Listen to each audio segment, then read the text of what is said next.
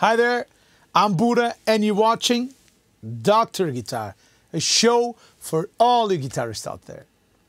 In today's episode, I got a brand new old amp.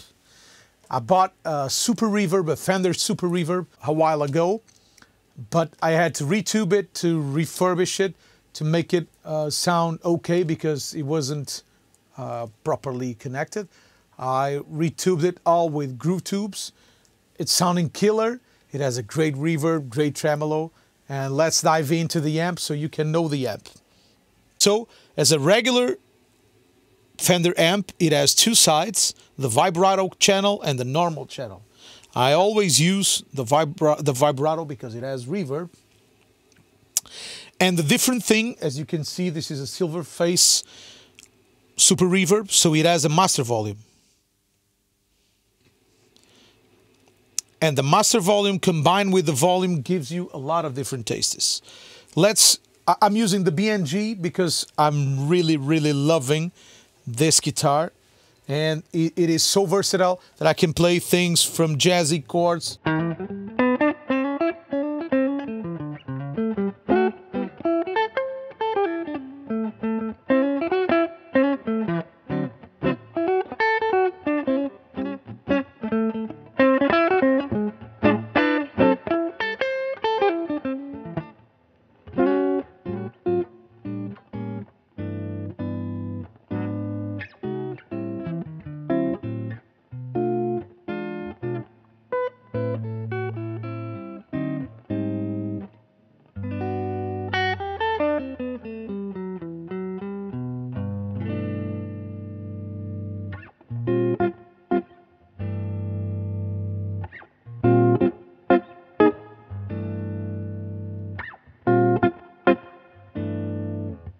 This to very raunchy rock and roll.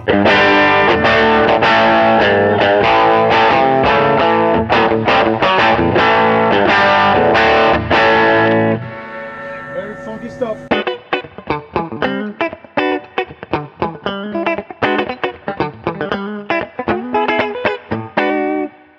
So, it's a great guitar to demo the amp. I will play it with my Strat, of course, because it loves the Strat. So let's hear it. As a Fender, and if you have been following the show, you know I like to test my amps by turning every EQ knob off so I can listen to what it does. And I will also turn the reverb off. Whenever you have an amp with a spring reverb, let's turn it off. So whenever you have an amp with a spring reverb, you have an extra tube in the circuit. So that changes the tone a lot because there's another preamp tube on the circuit. In this case, I really like it. It gives it a high end, a really great spiking high end, a la Albert Collins, Albert King thing. But let's hear it. With the master on 10, it's as if the amp didn't have a master, or close it. So let's hear if I have a sound.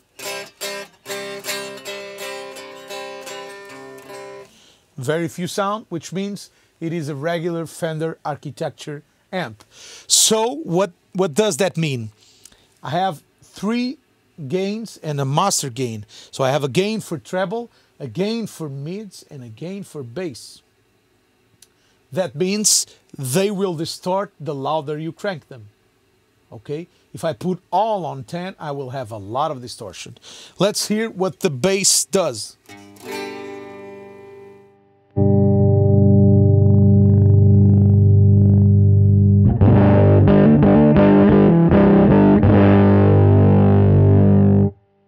Very dark sounding.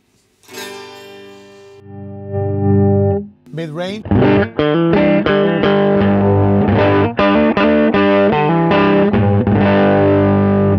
So it's low mid-range, not high mid-range, which is great. Treble.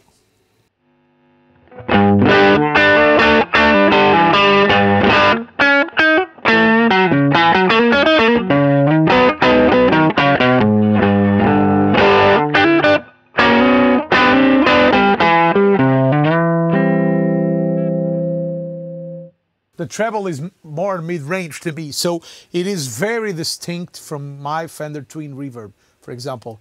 So all the controls are a lot lower in frequency range. The bass is very deep, almost like the Lone Star. The mid-range is a little higher than the mid-range on the Lone Star, but it is also quite low. And then the treble, that usually is super high, in here is in the mid-range, it's in the vocal section. So I wouldn't mind to play just treble on.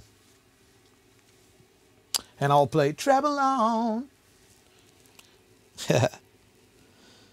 So let's set it usually on this amp, and I know it because I've been playing it for a long time. This amp has a special thing or a strange thing. The bass control won't be good after 3 o'clock.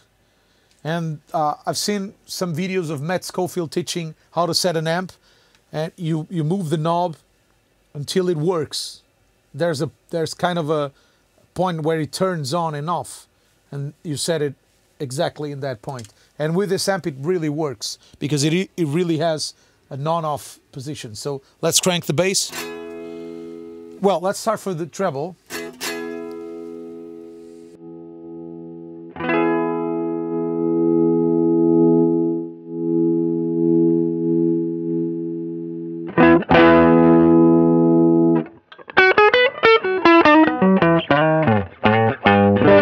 Okay, I think it's around here, the middle one.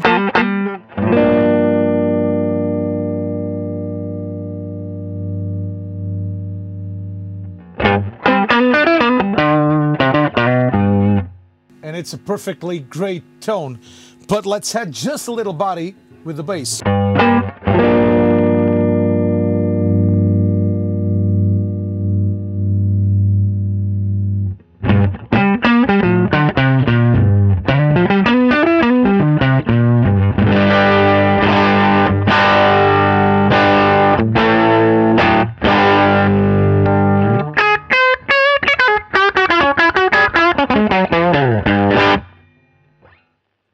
And yes, this is a super reverb, yes. But it doesn't sound like it, does it? It really overdrives greatly, unless you turn the master down, and it really gets quieter. So master on 3.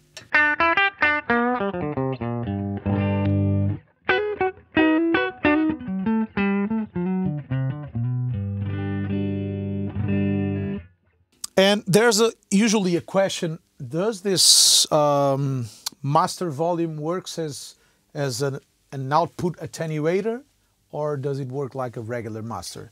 So let's try to crank. Let's crank the input volume.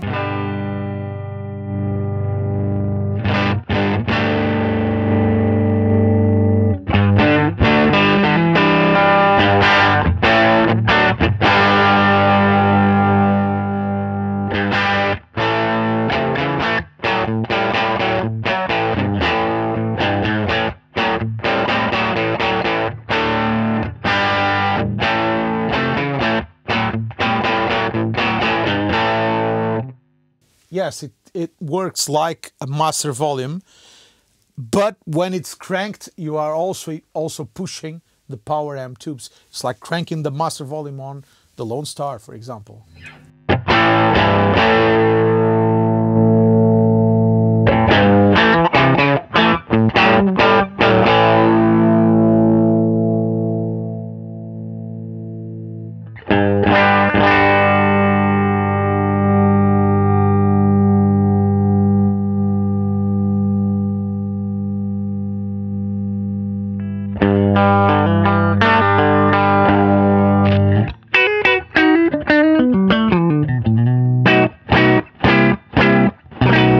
I'll probably turn the bass a little off.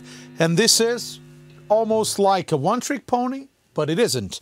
We still have reverb, so turn it on.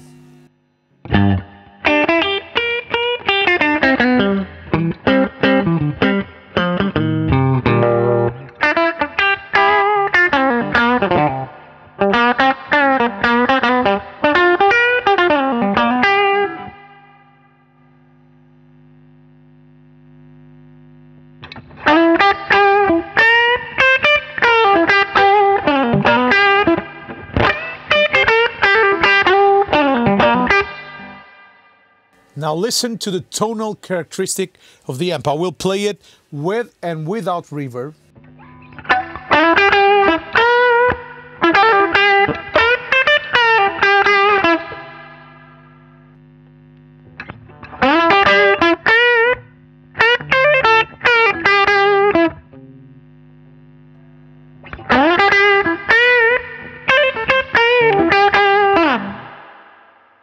It's not just that it has reverb, it's a different thing. It has a brightness to it, it has a more 3D sounding to it. Let's hear how much reverb we can get out of it.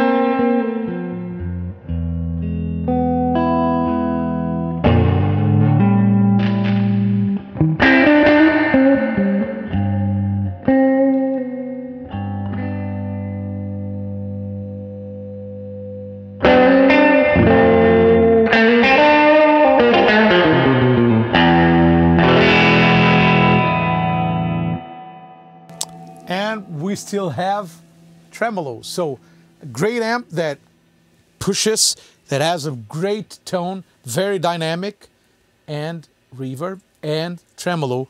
Is that one trick pony? I don't think so.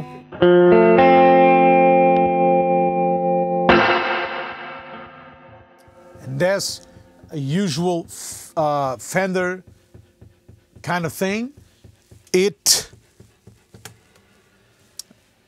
The tremolo is after the reverb, so you hear the reverb and the tremolo comes after it.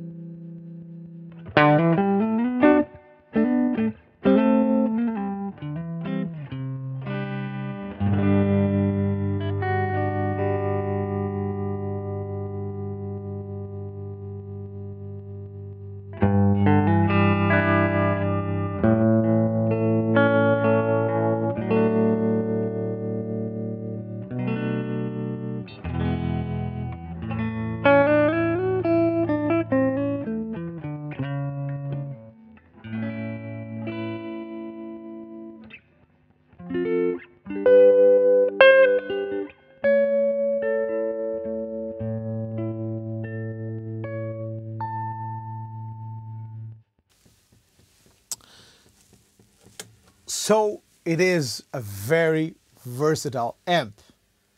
I really, really adore it. Let's hear it with a Strat.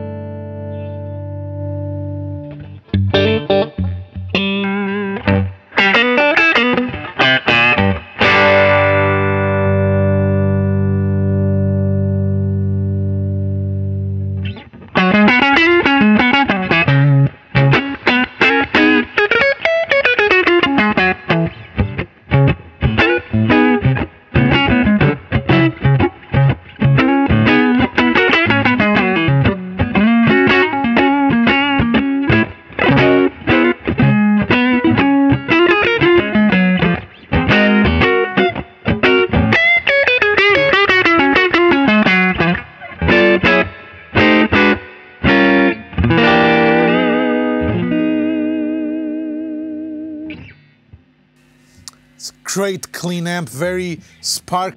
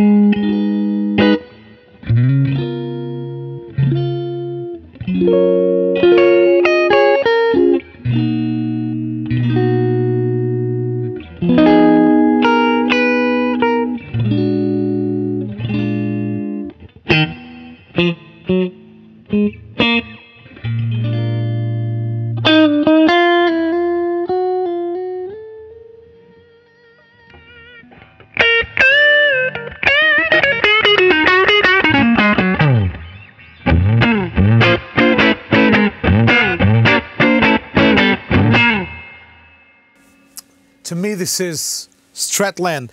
Let's hear it with the box of rock providing us a little dirt.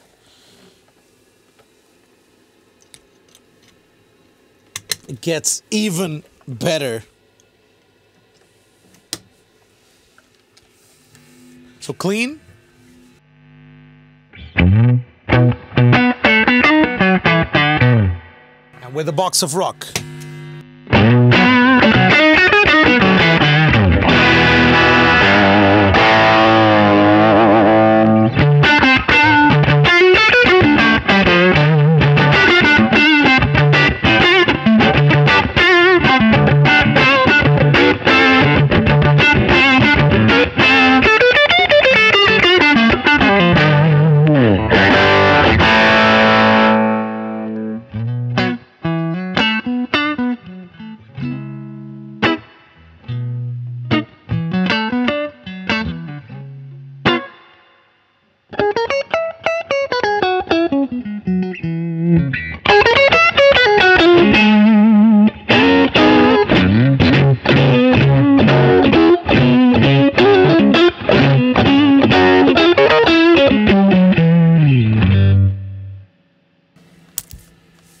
Just a magic thing.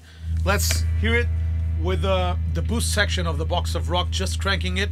No drive of the pedal, but just a lot more gain. A lot more volume, I mean.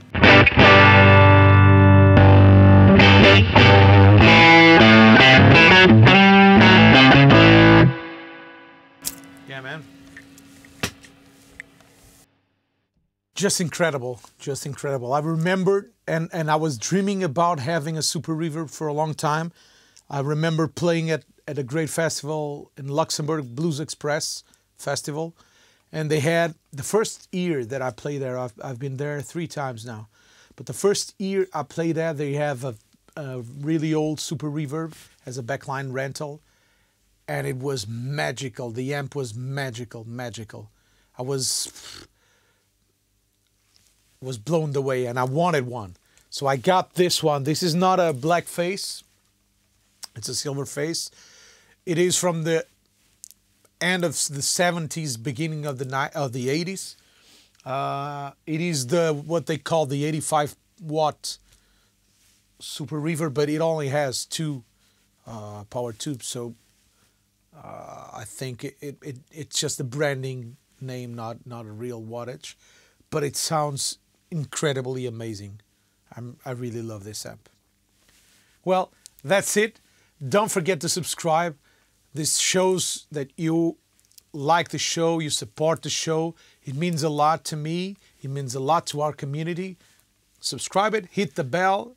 If you like the videos, of course, hit the bell to get notified when new videos come up.